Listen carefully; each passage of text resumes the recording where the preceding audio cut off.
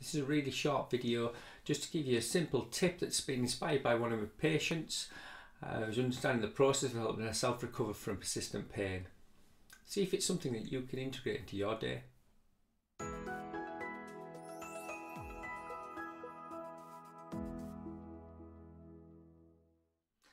Hi, my name is Drew Coverdale. I'm a physiotherapist in the UK.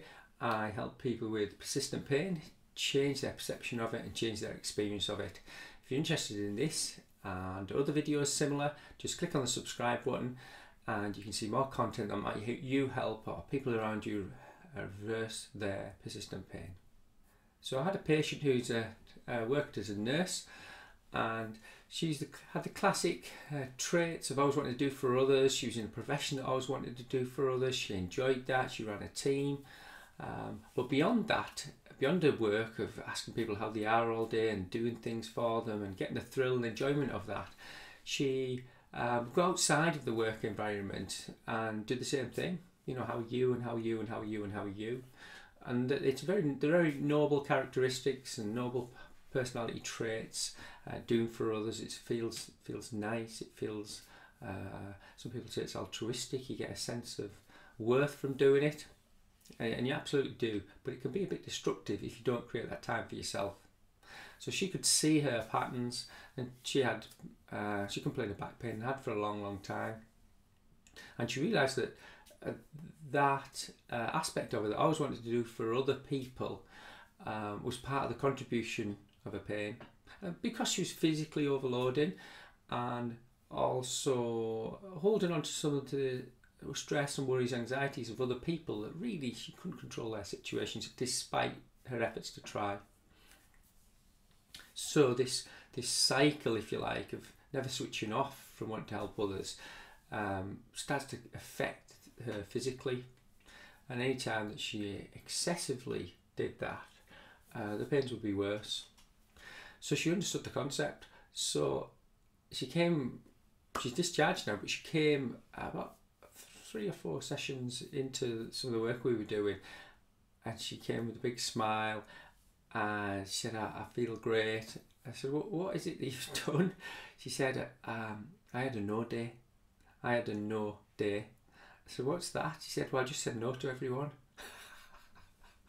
so I mean, this is an assertive way. It's not aggressive. You don't have to flip to anger. It's simply assertion of how you feel. And she said I had a no day. I said no at work. I said no at home. I said no to myself.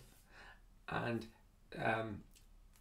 that doing no in different contexts may be easier in some places than others. But and often the hardest part is saying no to yourself, because we feel a compulsion to do what we've always done. So practicing saying no, and maybe only on one day occasionally, might be something that you find helpful. So having a no day, and it doesn't mean you've got to say no to everyone and all of that day like the lady did, but she said no to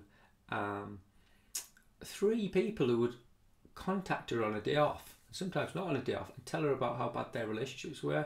It'd be the mother-in-law, a friend, and I think a sister.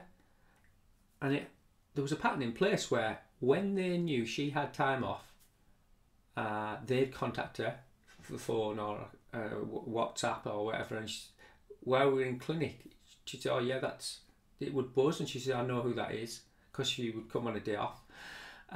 So you have to create the boundaries for that. She might have switched the phone off or not engaged in replying, or sometimes you can kind of see the message and not read it so that the other person doesn't know you've read it.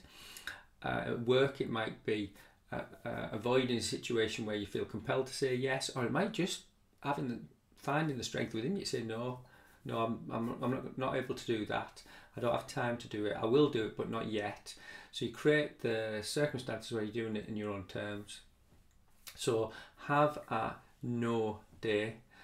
It's it's a bit of fun. See if you can start with yourself, and then see if you can apply it in situations where you might find it a little more difficult to say no.